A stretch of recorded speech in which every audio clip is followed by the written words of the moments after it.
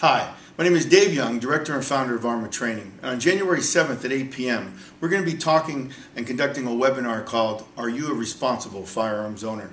Hey listen, no matter why you have that firearm, whether it's a shotgun locked in the closet or it's a handgun put in the dresser drawer, there are several things you can do that you are obligated and responsible for as a firearms owner.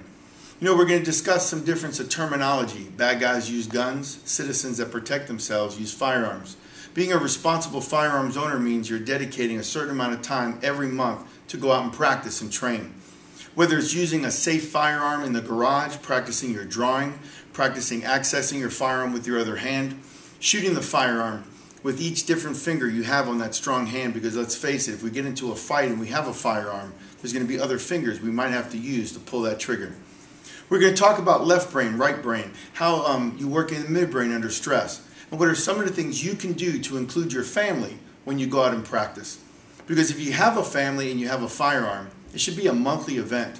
You can teach your kids all about firearm safety, reduce the anxiety your spouses might have about having a firearm in the home, because let's face it, whether you use it for sport or use it for home protection, having a firearm is your responsibility. So I hope to see you on January 7th.